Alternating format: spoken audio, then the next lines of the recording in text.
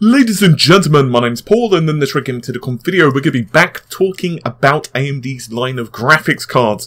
Note I didn't say the 490 specifically there, because as we're going to be discovering throughout this video, things may be a bit more complex than we first anticipated. This is, by the way, also an article which, as usual, is found linked in the description of the video. I'm trying to spice things up a bit here, don't you know? Anywho, we've all expected to see some form of high-end graphics card in the Polaris lineup. Now, the most obvious example would be the 490. It's fair to say that the Polaris lineup, that would be Polaris 10 and Polaris 11, so the 460, 470 and 480, have been very impressive from AMD, but they've also had one frustrating flaw. There's not really been anything to compete against, let's say, the GTX 1070 or above. Currently, the driver revisions from AMD for the RX 480, for example, have definitely netted some impressive gains, but obviously there's no way it can compete with the GTX 1070, which leaves customers really with no choice but to go with Nvidia. And we've heard quite a lot of rumours about the 490. However, this is where things start to get a bit spicy. Now, we've certainly seen some benchmarks, supposedly, of a device known only as, well, it's a very elegant name, 687F:C1, and that was running on Ashes of the Singularity. Now that code name is extremely similar to the Polaris 10 core, which is 67DF:C7. But a user by the name of Gigamax, who is a chap on Tony Mac x86 forum, has spotted a very interesting entry in the Mac OS Sierra driver. Now, if you open this in a hex editor, there are three very interesting alarm bells which go ding ding ding ding ding in your brain. The first entry is Polaris XT2, the second being Polaris 12, and the third is Vega 10. Now, this obviously means multiple things. The first and most obvious being that it shows that AMD are working on these devices concurrently. In other words, it's not like they are just saying, hey, we're going to release Polaris at, let's say, and I'm just pulling numbers out my ass, let's say March the 11th, and we're going to release Vega in, let's say, June the 10th. It's possible that these cards may come on the shelves at very similar timings. Now, what we start having here is a very interesting set of questions. You might say to yourself, let's start with Polaris 12, because you might say, well, gee, what is that? Is that a lower end part than, let's say, the Polaris 11 based RX 460? No, not necessarily.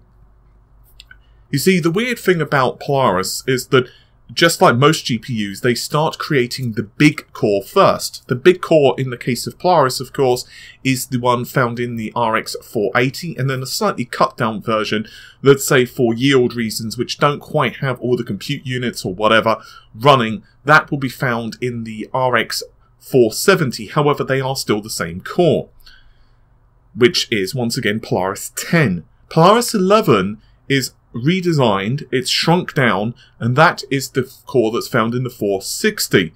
Now, it's important to note, however, that it's not necessarily that Polaris 11 is named Polaris 11 because it's the lower end card, and therefore the higher the number, the more powerful the GPU, which was a common misconception. It's actually the reverse. It's actually that it's just the date they created it internally. In other words, it's like me saying to you, well, 10 is first, and then you create 11, and then you would create 12. So in short, you could have a GPU, in theory, that's 30 times more powerful than Polaris 10, but you would perhaps call it Polaris 12, and obviously there's no way it's going to be anywhere near that powerful. I'm simply using it as an example, so don't, say that Paul said it on Red Gaming Tech. No, it's only an example. I have to be very careful with the verbiage I use. So what that means is a very interesting set of scenarios, because Polaris 10 XT2 is pretty obviously hinting at a dual card. Now, the only reason we believe that these GPUs, or there is going to be a 490, is because, once again, we've seen a couple of leaks.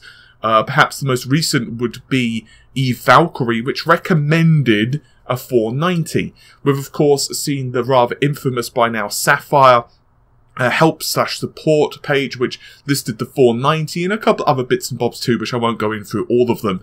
But suffice to say, each and every one of these listed the card, and all of them who listed the amount of memory on the card also listed it at 8 GB, which is particularly interesting because the GPU had been pegged once again with Crossfire, so we expected basically 2 cores to basically plonked on the same PCB.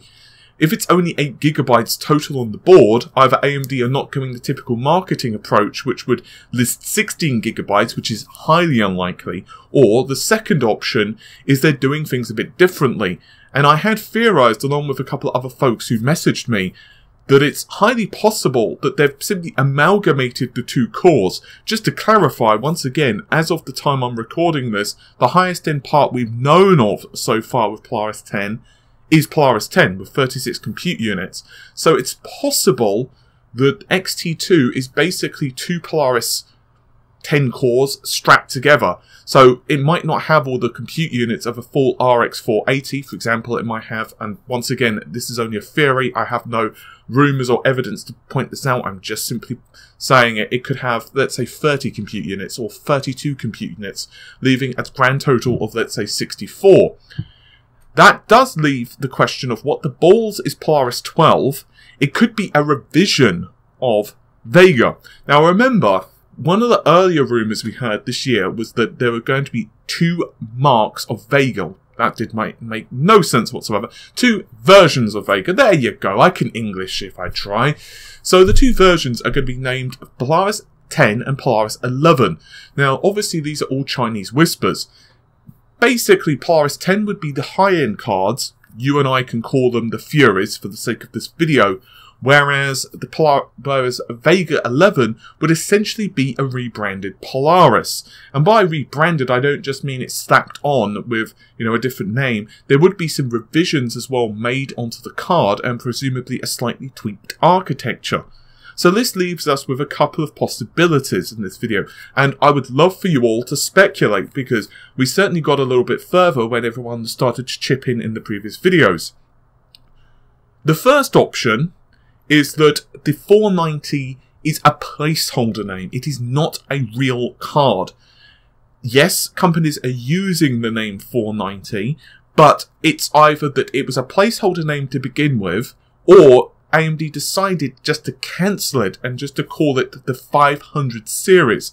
The second option is that the 490 is going to be a dual card, so it's going to be Polaris 10 based, and let's say for the sake of argument we get that in February, and then let's say 3 months later-ish, 2-3 months later, they release Polaris 12, which is basically a slightly tweaked version of Polaris, which has, let's say, the feature set of Vega, and Vega, therefore, becomes the high-end part. So, Vega, you can say Vega would be the equivalent of the Titans, or perhaps the GTX 1080, or, let's say, in AMD's own terminology, the Fury cards, whereas Polaris 12 would be a redesigned, tweaked version of the same GCN architecture found in Vega, but it would, let's say, take up the slack. It would fit rather nicely between the gulf between the 480 or the current GTX 1060, and compete with, let's say, the GTX 1070, possibly up to the middling GTX 1080.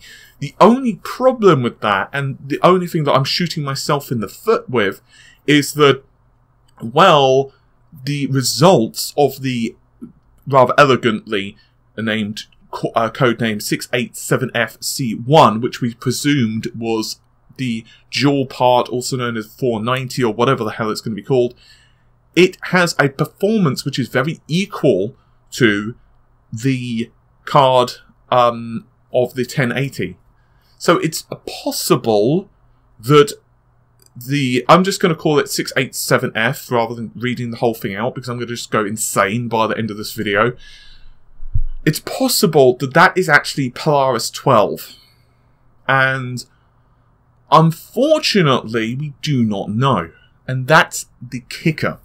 Now, the final option, and this one is perhaps the most unlikely scenario, but it is at least worth mentioning for due diligence sake. It's the same thing as perhaps what's happened a couple of times in the past, and that is it's either a card specifically for, let's say, the Chinese market or a particular region, or it is specifically for, let's say, a MacBook or another device. I'm somewhat reluctant to call that, though. I don't think AMD would do that. With that said, I don't have a, inside knowledge. It's not like I can just waltz into their studio and ask someone who works there, because they're not going to tell me, unfortunately.